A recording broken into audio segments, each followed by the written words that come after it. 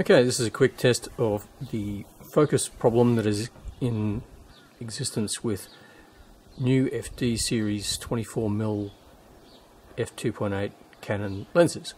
Basically, I'll put a link to a pull down of one of the lenses showing the bushings that need to be repaired, but currently I've got the lens set to be focused on infinity, and if I gradually tilt the lens up, you'll see that the sharpness in the center takes a turn for the worse and then goes back again there.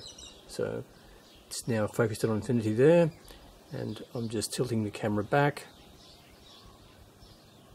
and the lens falls there and then falls back again there. So basically the element is moving around. It's also manifest in an amount of slop that you can probably hear in the focusing ring. So if you buy an EF24 f2.8 these days, you need to be aware of this being a problem for the lens.